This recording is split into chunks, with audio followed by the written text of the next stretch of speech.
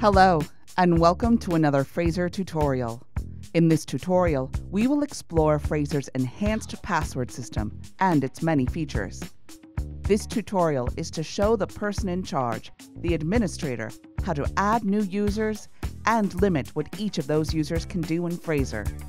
To begin, click on Miscellaneous at the top of your screen and select 3. Password System.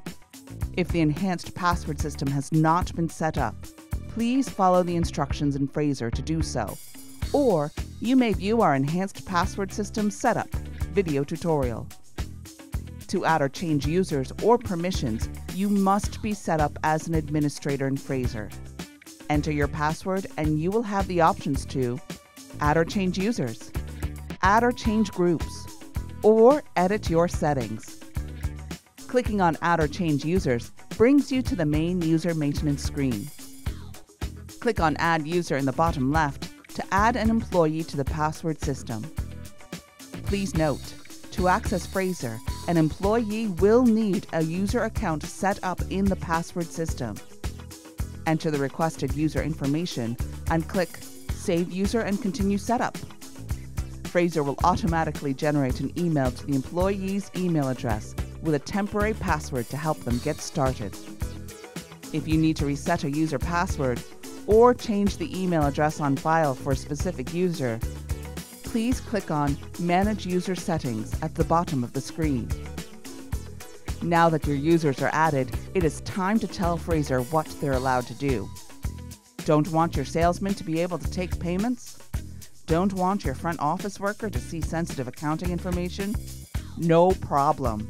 You can limit user access to portions of the program easily using the password system. Highlight the user you want to change and click on Edit User Permissions at the bottom of the screen.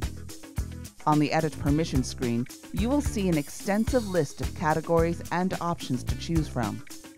To restrict or allow access to a certain portion of the software, select the option you would like to change and double-click, or click the Change Permission Status button. You can even enable or disable entire portions of the software by using the drop-down menu at the top.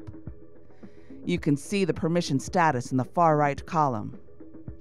Save your changes to apply these settings to the user's account.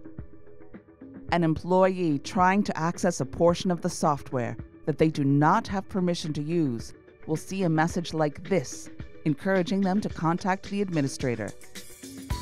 Creating custom user groups is a great tool for larger dealerships. This function allows you to set permissions for groups of employees such as sales staff, bookkeepers, and assistants. You limit access to information in Frazer by department instead of by individual. To add employees or users to a specific group, highlight the group you want and click Manage Group Settings. Once here, you can add or remove users, edit the group name, and change permissions.